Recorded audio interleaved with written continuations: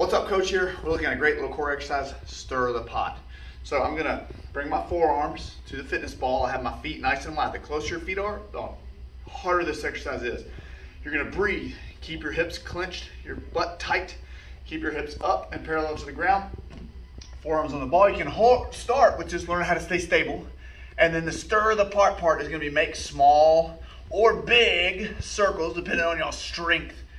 And it usually like to go for time or for reps in one direction, and then for time and reps back in the other direction. Holding that core tight, keeping your back neutral. You can also saw and twist, but the technical stir of the pot are little circles, boom, boom, boom, boom, boom, boom, teaching those abs how to work together and maintain stability, which is another great predicator for overall back strength and keeping your back healthy, more specifically, because you're teaching your spine how to stay still, which in the real world, we don't want to overextend, slip a disc. So the pot, one rep at a time.